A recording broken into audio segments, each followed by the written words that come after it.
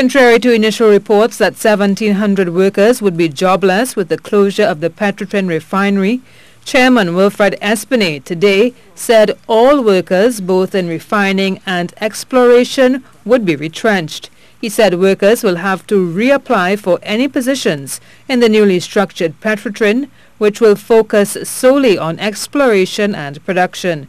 Speaking at a media briefing earlier today, Mr. Espinet said this method was being employed in an attempt to weed out old practices